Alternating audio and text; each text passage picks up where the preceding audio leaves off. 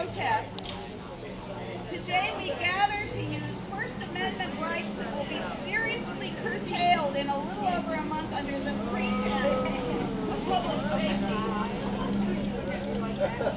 Next month, we will likely lose vast areas of public space, greatly limiting our right to speak, to set up a political table, to circulate several petitions at once, our right to seek redress of government grievances, and our right to peaceably assemble in the center of our community. For years, the city of Santa Cruz, at the urging of the Downtown Association and carried out by the Santa Cruz Police Department, has continuously violated the rights of artists and musicians to display and sell their works in public spaces. A pushback was made right here on Pacific Avenue by recording artist and street performer Mike True, who challenged the citation he was issued for displaying his CDs of his original work. And in court, he won.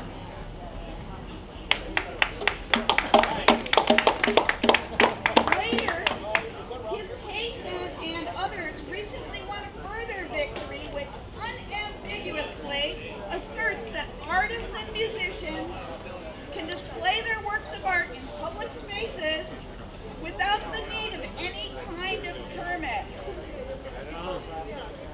As you know, all rights are subject to time, place, and manner restrictions if the state, and in this case we're talking about the government of the city of Santa Cruz, can prove an overwhelming public health or safety hazard that justifies limiting or restricting First Amendment rights.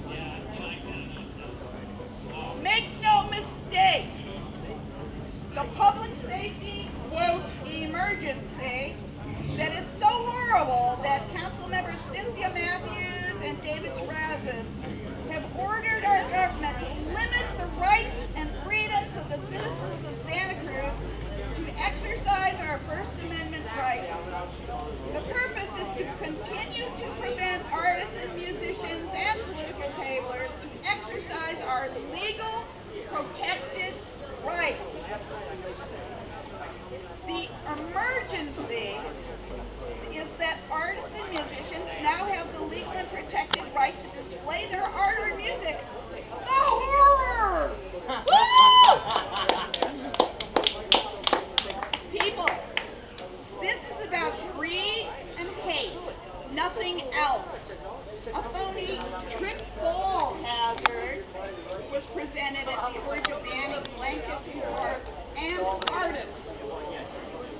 The ordinance which bans people who are presenting art, performing music, political tables, this ordinance protects trash cans, fences, and statues. Please stop this backlash against the color and character of our community. Don't make Santa Cruz the city known for sing a song, go to jail. We won't. Show a painting, go to jail. Smoke a cigarette, go to jail.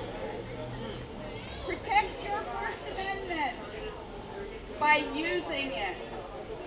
Thank you.